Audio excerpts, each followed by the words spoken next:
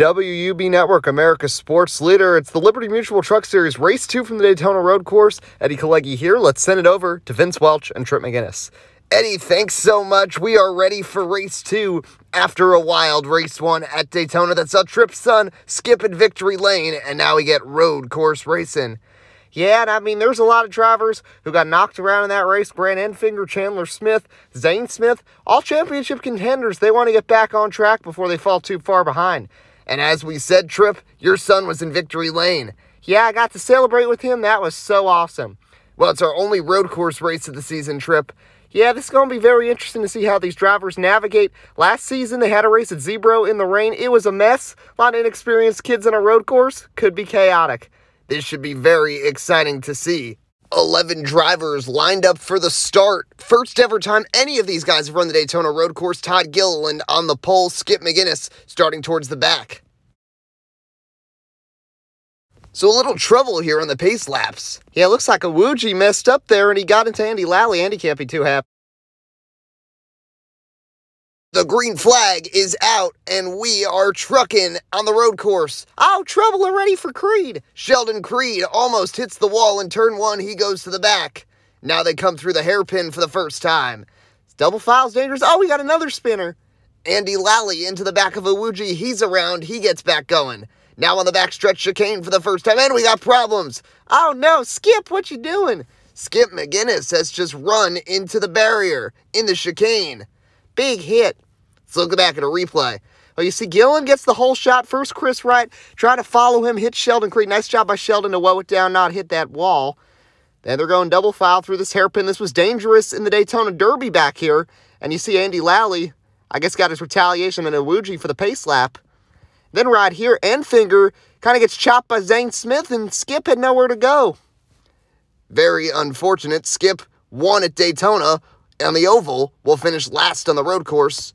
He's not too happy with Grant Enfinger, and Sheldon Creed is also in the pits with damage. Coming to halfway. Oh, nice run by Chandler Smith. He gained a lot in the chicane right there. Let's see what he can do in this last one. Looks high, back low, underneath Gilliland. He's got the run to the line. Chandler Smith will take halfway bonus for Kyle Busch Motorsports. Great job. Another spinner, Vince. This time, it's Grant Enfinger stopped up there. He's going to get that 98 back going. Another spin. Johnny Sauter around. We got one lap to go. Here comes Crafton with a run to the inside. Chandler Smith's got the preferred lane coming into the hairpin. Oh, he's going to chop him a little bit. Crafton hanging tough on the inside. Here they come back towards the oval. Contact is made. Oh, Chandler Smith, he might have a blown tire. Might just be a tire rub, though, because he's coming back. Now Crafton slowing as well. The 51 with a run to the back. One last chicane, what's going to happen? He boots the 88. Crafton, oh, back across into Chandler. Todd Gilliland's going to win. Oh, my goodness, are you kidding me? I told you it was going to be chaotic. Chandler Smith, heavy damage as he crosses the line. Let's look at a replay.